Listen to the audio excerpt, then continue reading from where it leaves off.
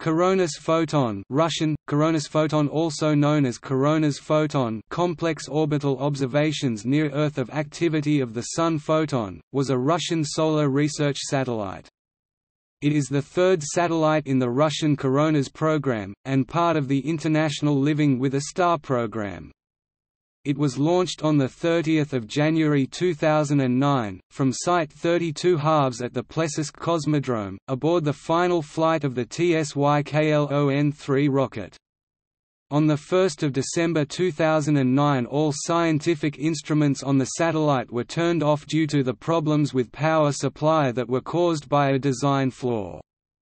On 18 April 2010 the creators of the satellite announced it was lost with a good deal of certainty.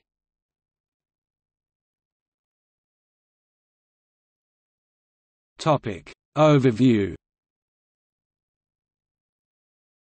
The goal is to investigate the processes of free energy accumulation in the Sun's atmosphere, accelerated particle phenomena and solar flares, and the correlation between solar activity and magnetic storms on Earth.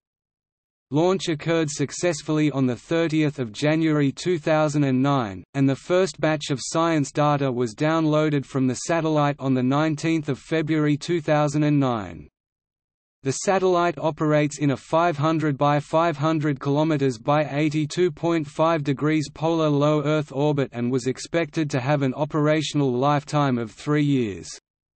It developed power system problems during the first eclipse season, about 6 months after launch, and contact with the satellite was lost on 1 December 2009.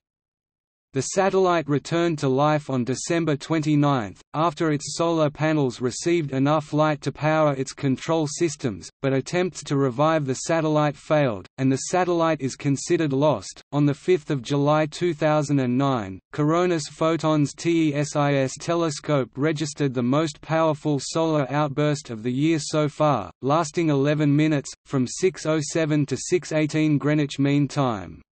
Solar X-ray peak intensity reached S2.7 in a 5-level scale used to classify solar flares. The last equally powerful outburst occurred on 25 March 2008.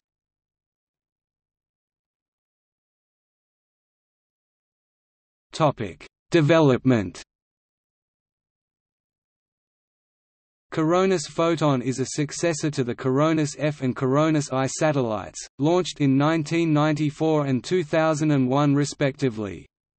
It is being operated by the Russian Federal Space Agency, the Moscow Engineering Physics Institute and the All-Russian Scientific Research Institute of Electromechanics. It was built using a bus constructed for Meteor M weather satellites. Koronas-Foton also carries 3 Indian Röntgen telescope or RT instruments, RT2S, RT2G, and RT2CZT. These will be used to conduct photometric and spectrometric research into the Sun, and for low-energy gamma-ray imagery. These instruments will be operated by the Indian Space Research Organisation (ISRO), and were constructed by a collaboration of the Vikram Sarabhai Space Centre, Tata Institute of Fundamental Research and Indian Centre for Space Physics.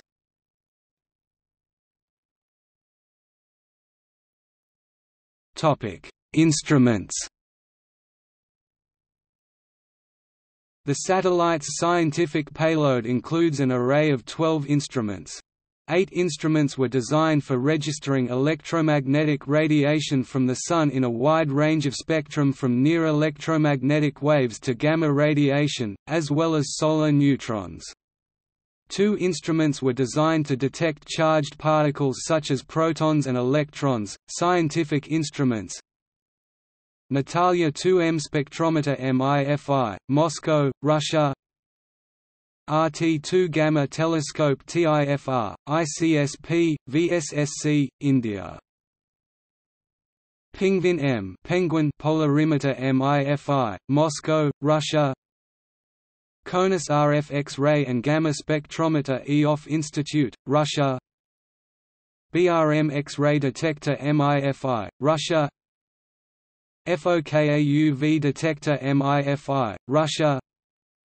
TESIS telescope, spectrometer FIAN, Russia, with Sphinx soft X-ray spectrophotometer, SRC PAR, Poland. Electron M-PESCA charged particles analyzer NIIYAFMGU, Russia. STEP F electron and proton detector Kharkov National University, Ukraine. SM8M magnetometer NPP Geologorazvedka, MIFI, Russia. Service Systems. SSRNI Science Data Collection and Registration System IKI, Russia. Radio Transmission System and Antennas RNIIKP, Russia.